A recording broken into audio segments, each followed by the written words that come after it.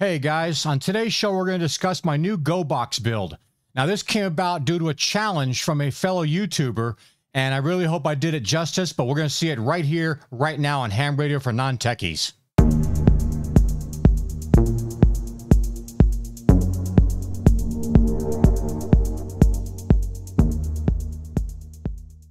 Welcome back. As I said, guys, this is a Go Box build that I did for me to have a dedicated POTA box or off-grid radio setup, and it came about due to a challenge from another YouTuber during a friendly discussion one night. So we're going to go downstairs here, and I'll explain all that and show you the whole box, what's in it, and everything's ready to roll. So I'll see you guys downstairs. All right, guys, so welcome back. Like I said earlier, we're going to discuss my new Go Box and what I built. And I got a little bit of a backstory to talk to you about this first. When I first got my radio, I decided on the radio that I wanted. You guys know from previous videos, I bought the Bio-NO battery and the solar panel, 100-watt solar panel, and the solar charge controller. And I was all happy with this. I was actually originally going to be building, let me grab this. I was originally going to be building a battery box, just like the one that Mike over K8MRD had built. So I was actually planning on, I had a larger one of these. It's actually out in the shop right now. And I was going to build a battery box, have a battery box, have my solar panels, and then I was going to use my little box I bought from Harbor Freight and have it all ready to go. Well, we were on a chat, a late night chat one night, and I was talking about this and I sent some pictures, and Mike's kind of hacking on me a little bit. He's screwing with me a little bit. And he's like, well, you know, I can't do the whole imitation voice he does of, I forgot the guy's name now. But he's like, you know, your Go Box should really be everything all in one box. You know, everything all in one spot. Okay. All right, well, we'll play that game. I can play that game. So that's how this came about. So this is, after months of planning and sourcing parts and materials and stuff, this is the final product that I got. So we'll pop it open here and I'll do some more explaining. So this is a Gator box. And for those of you who don't know, the Gator box is actually a rack mount system for musicians to use for their equipment and their effects pedals and all that kind of crap. So I repurposed this, as a couple other hams have done, and I repurposed it to be an actual Go Box for all of my gear for doing POTA and just being completely wireless and cord free, basically. Setting it up, you know, putting the parts where I wanted was easy. The hard part for me was the wiring. I'm not really the best at wiring stuff, and I actually had a fan of the show that I'd made friends with that lives locally around here. He knew a little bit more about this than I do, and he came by and we sat here for a couple of hours and we figured it all out and got it all ready to roll. So anyway, without further ado, what I did is I got the 4U version, because, and I've seen other people use these things. They got the 6U, which is much bigger, but since I'm only using a Yaesu FT891 in here, the larger size case wasn't gonna, it was just swallow this thing. I only had a couple items I wanted in here to begin with. I want to keep the bare minimums exactly what I need and keep it all rolling.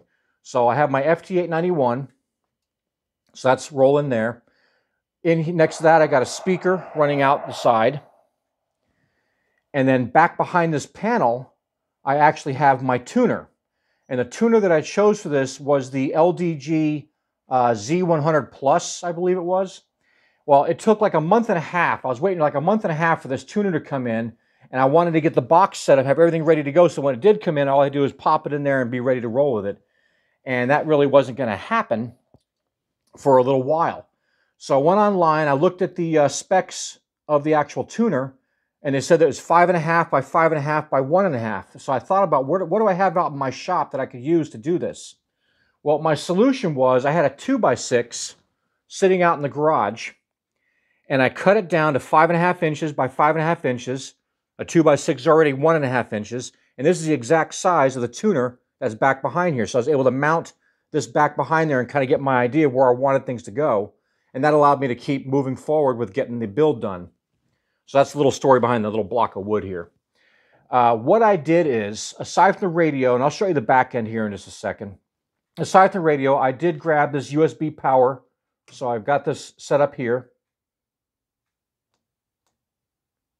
And now that I'm trying to show you guys, oh, there we go. It's got to quick press it. So this has a battery meter on it, and it has USB-C and USB 3.0 or 3.1, something like that.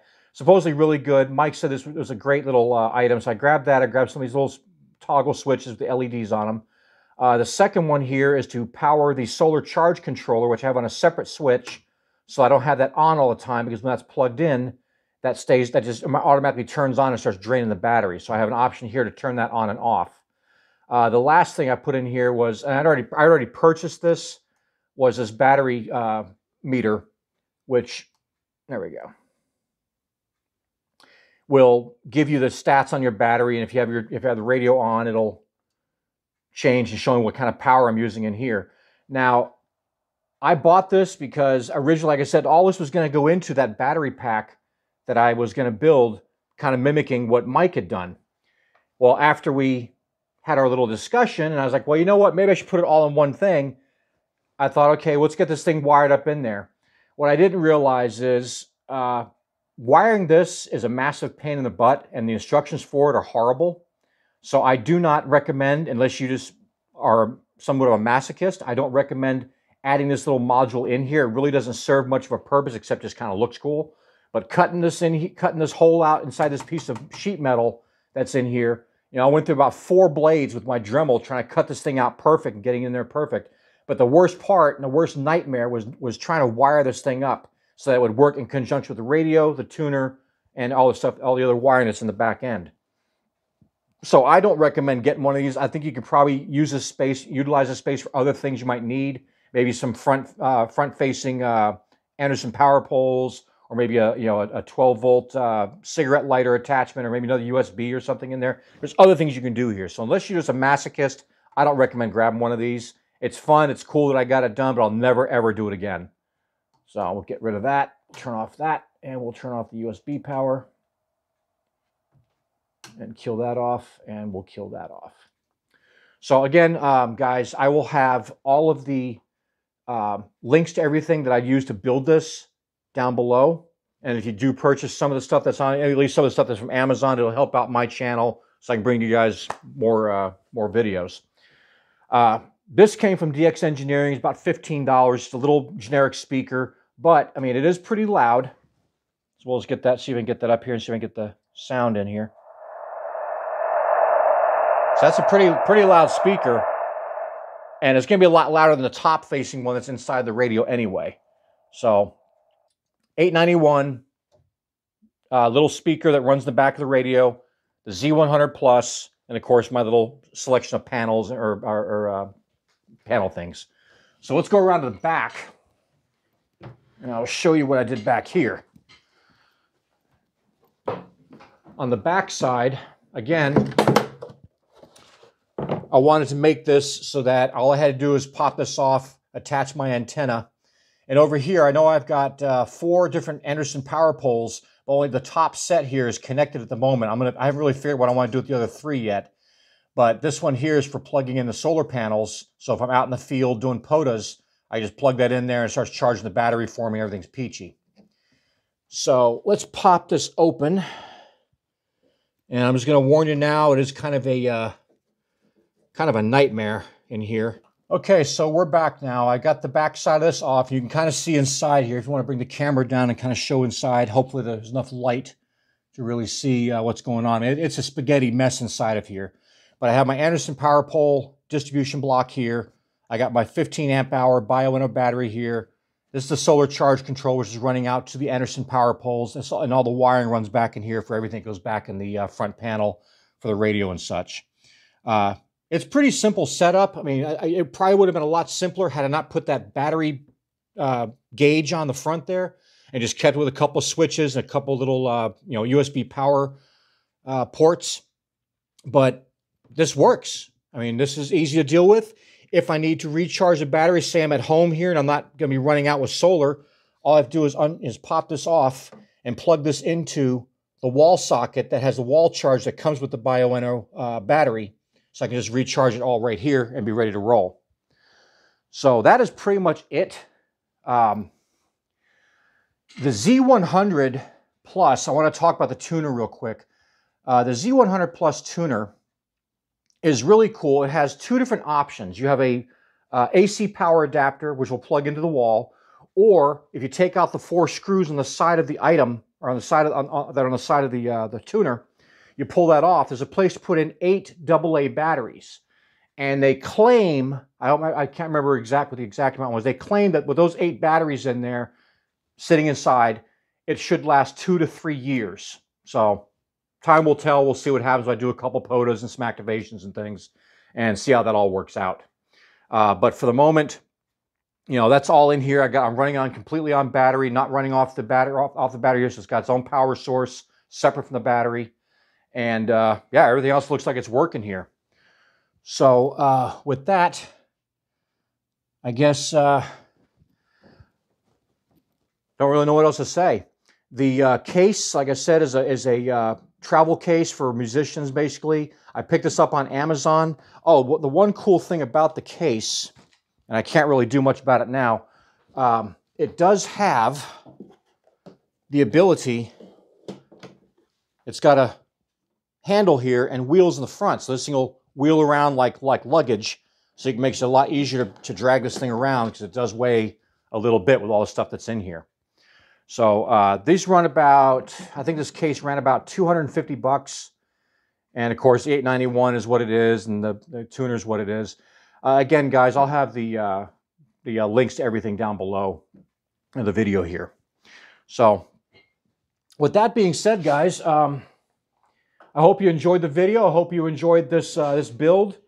I really, you know, I understand why Mike didn't show anybody how he wired up his battery boxes, because it was a freaking nightmare. Honestly, it was a freaking nightmare. Again, most of it was self-inflicted, because I decided to put this, this little battery meter on here. If I'd left that out, it would have all been probably pretty simple, and probably a lot less wires inside. But just make sure everything's grounded properly, getting everything mounted in here. The 891 is actually, it comes with a little tiny mounting bracket that's supposed to be like in your vehicle or something like that. That's actually screwed down to the bottom shelf that I purchased for this case, along with the speaker is also screwed in. The battery on the back, since I have no way of actually mounting that, and I'm sure as hell not going to be screwing into it, that's actually just zip tied in the back, so really high strength zip ties. Same with the tuner.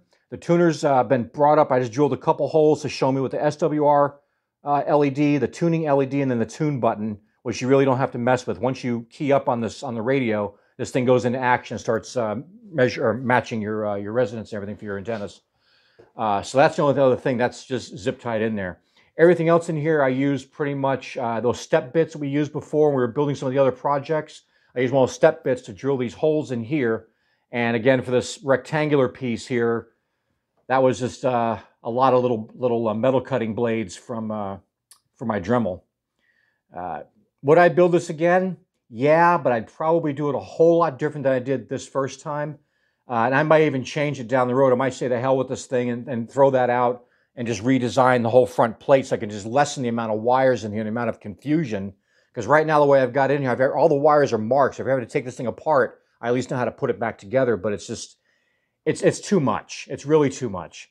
But I got it done. I'm happy with it. I've already taken it out once before and tried it out on the front porch here. And for about 10 minutes till the mosquitoes were using me as a buffet. And just wanted to make sure that everything I did, I want to prove that it works. So I hooked up my MPass 2.0, which is right back here, and got that all set up. And I was able to pick up the stations. The radio works just fine. Everything in here seems to be working great. There's no blown fuses. There's no major issues, anything. There's no excessive noise. So the way that I've got it wired up, whatever I did right. So that's it, guys. I hope you guys enjoyed the video. If you would, please give me a thumbs up and let YouTube know that this video is cool and blah, blah, blah, so it'll be shown to more people. And if you're a first-timer here, you want to consider joining the channel, you know, Ham Radio for Non-Techies. I try to simplify all the technical stuff that's in the ham radio hobby and try to explain it to you guys in a way that's easier to digest and get you on the air as quickly as possible, whether you're coming from, you know, knowing nothing about ham radio and want to learn something, The website that I built and all the resources I've got on the site there will help you learn, study, and get your exam passed and get your license or licenses, depending on how far you want to take it. And I got a whole bunch of other information on there. So if you like that, please consider subscribing. Click on the little bell, and that'll let people know or let you know when I have new videos. Until then, guys, my name is Scott. My call sign is KI5MPL. This is Ham Radio for Non-Techies, and we are clear.